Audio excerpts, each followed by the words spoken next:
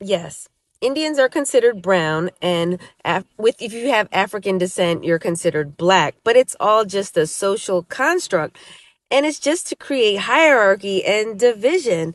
I just always wonder, like, what a beautiful world this would have been had the Caucasoid race not created fucking race.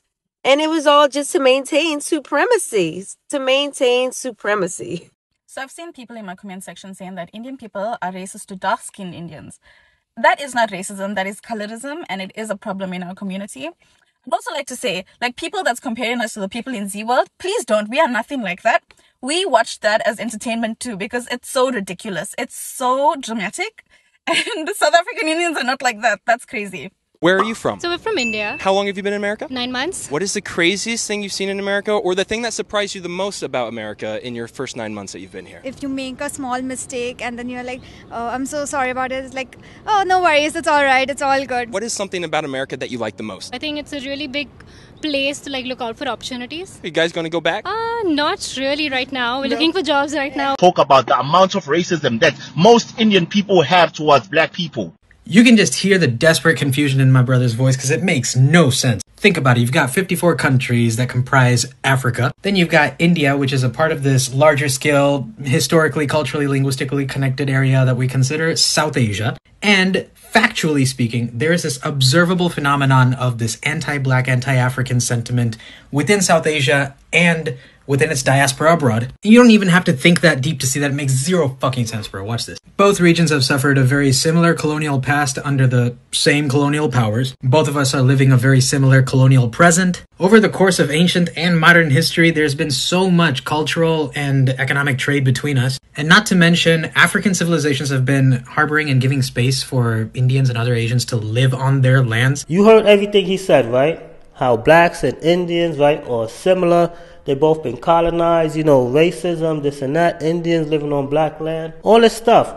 If you know all of these things that he just said, why are you Indians still participating in the discrimination against black people when you know it's wrong? You know it's morally wrong, and you know all this information about history. So shouldn't that make you stop discriminating against black people if you know all this stuff that happened in the past? That's not right. Since pre-colonial times, I'm not talking about colonial powers taking indentured laborers over there. We have evidence of shipwrecks of slave ships and Asians and Indians washing up on African shores and staying there ever since. Make it make sense, right? How can South Asians be so uncultured and not recognize these things? Especially NRIs and other South Asian groups. I don't care how many generations you've been living there, but living there and still holding anti-black, anti-African, this Indian superiority, African inferiority complex. How dare you? How? And to top it all off, Dravidians, my people, how can we be this way, knowing full well that we are considered in the same category of blackness in our own country? If you've ever been called Galu, Karupu, Koranga, Jungli, Blackie, you know those are the exact same slurs that are used against Africans. In 2017, there was a case of racially motivated assaults against African university students in New Delhi. And here's what this motherfucker had to say about it, right? This is Tarun Vijay, by the way. He used to be a member of the Indian parliament, part of the BJP party. If you know, you know. Okay, here's what he had to say about those attacks to Al Jazeera in an interview. All right, so trying to make the case that Indians can't be racist, he says, if we were racist, why would the entire South, the Tamils, Kerala, Karnataka, and Andhra, why do we live with them? We have black people around us. I don't know what the fuck this bozo was going for. It looks like he was trying to humanize black people somehow, but it just ended up dehumanizing us alongside of them. So solidarity, I guess. I wish. If you don't know, phenotypically speaking, just how black Dravidian people can get, because you're looking at me, I don't get enough sun, you haven't seen me in the summertime. Here are some pictures. This is my uncle, my actual uncle, my mom's youngest brother. This is my other uncle. Here's my cousin, the one on the right with his nunba. Well, you can look at both of them for an example. Saving the best for last, here's my dad with me as a baby when he used to have hair. And he used to grow that out much thicker. It used to be a full-on afro. He and my mom met and married in Oman, where I was born. And when they were dating, people used to ask my mom all the time, நீ ஏன் அந்த கருப்பான ஒரு சுதானி கூட நீ ஊர் சுத்திட்டு இருக்கிறியே உன்னோட அழகுக்கு நல்லா சகப்பான ஒரு ஆள் கிடைக்குமே. I've asked my dad, how does that make you feel? And he's like, no offense taken, because Sudanese people are beautiful. East Africans are beautiful.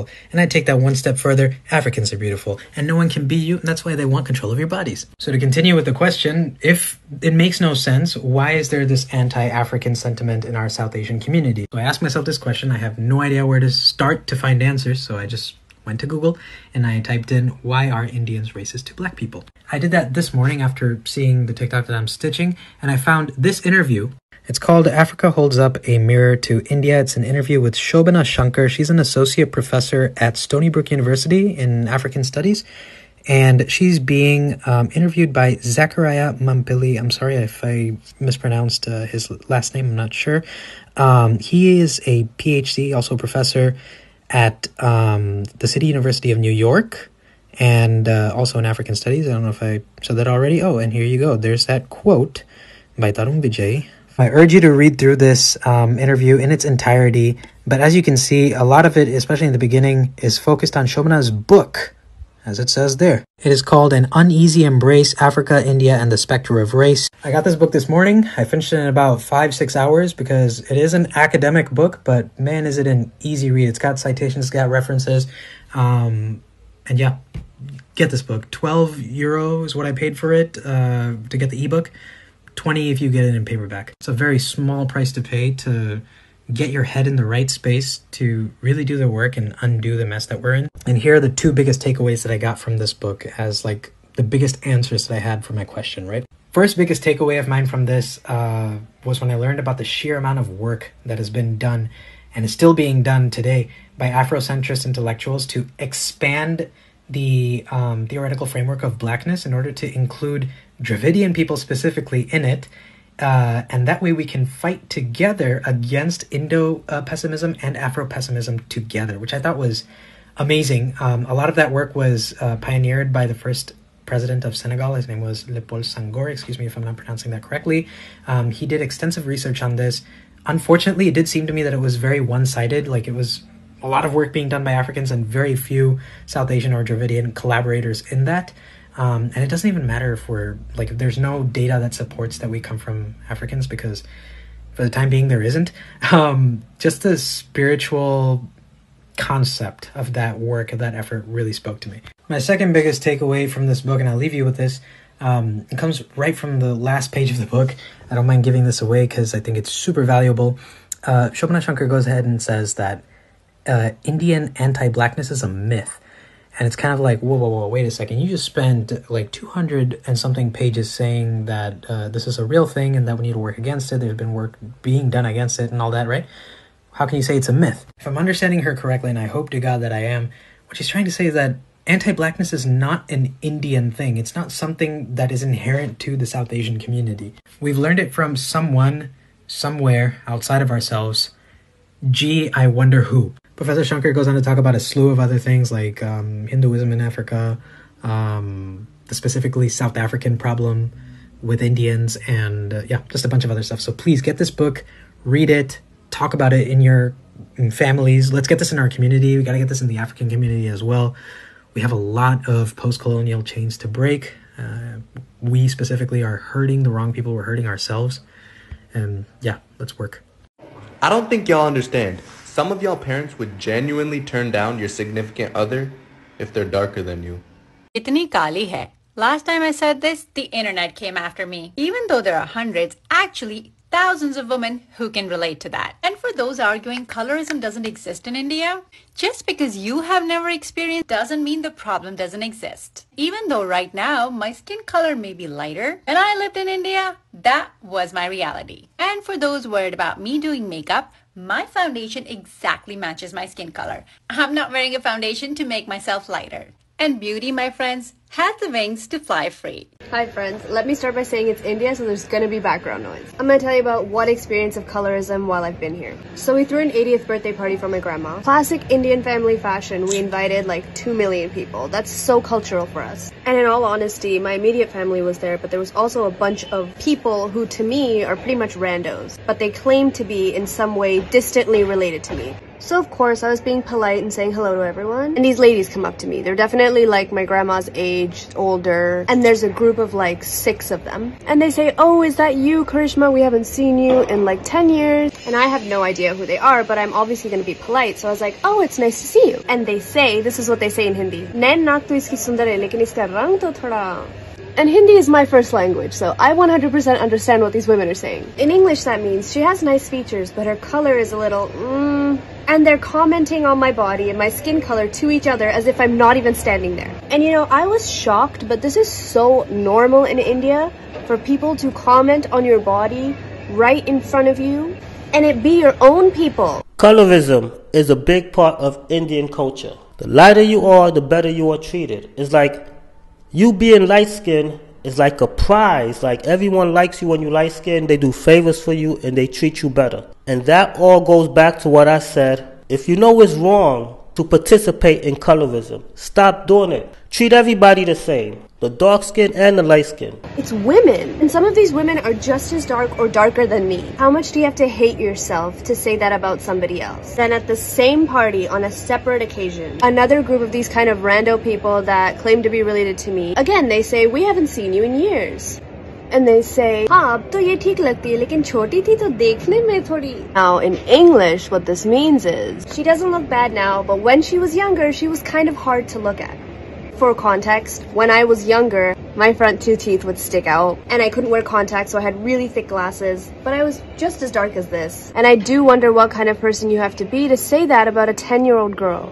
Colorism is so deeply entrenched here that people feel okay saying that to your face as if they're telling you that you have something stuck in your teeth. Years ago, this probably would have bothered me. And I really did want to cuss these ladies out, but I kind of just took a step away. I stepped outside just to take a breath, and I didn't want to make the whole kind of party about me because it was about my grandma celebrating her 80th. But if there's any other brown girls out there that are insecure about their skin color, anyone telling you that you are not enough or that you're not beautiful really just hates themselves. So to that I say, fuck the aunties. You do you, go out in the sun, wear white, because they're just projecting. And I wish little Karishma knew this, but you're kind of perfect just the way you are. Okay, a lot of people were offended and confused when I corrected someone who called me black and said that I'm actually Asian. I want to clarify that this isn't coming from a place of superiority, avoiding association with blackness, or just thinking that there's something wrong with being black. It's because I'm literally not black. I'm South Indian. That has its own historical and cultural identity. And India being in Asia, specifically South Asia, makes me an Asian American woman. I don't go through life as a black woman. I don't deal with the same challenges and prejudices that the black community faces. So it would be disingenuous and inappropriate for me to call myself black or not correct someone when they call me black, even though I have dark skin too.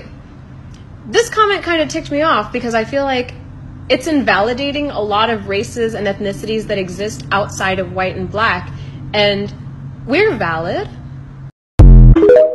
Was there a point of time in your life when you thought that I need to bleach my skin or whiten my skin? Yeah, I thought many times. No, Indians were not supposed to be fairer. India receives more than 250 sunny days. So vitamin D is directly absorbed by skin, hence more melanin content, hence the darker skin. There was time when I was a teenage girl, I could see people girls who were fairer than me, they were treated in a different way.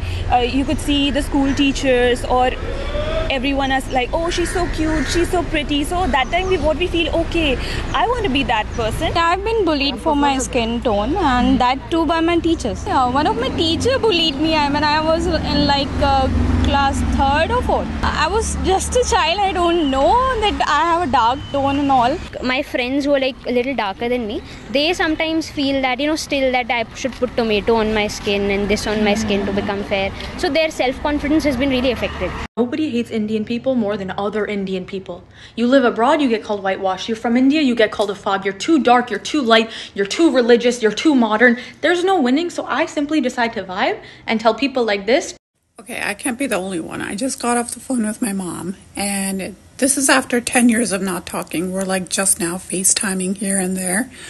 And all she can tell me on the phone is different home remedies to lighten my skin or lighten the color of my lips and make them pink or lighten my eye color.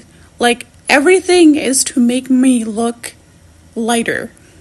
And honestly, at one point, I got so angry and just lost it because this is ridiculous. It's 2023 and I'm not a kid anymore. And I used to cry about it as a kid. Not anymore. I'm finally in a good place where I'm happy with who I am.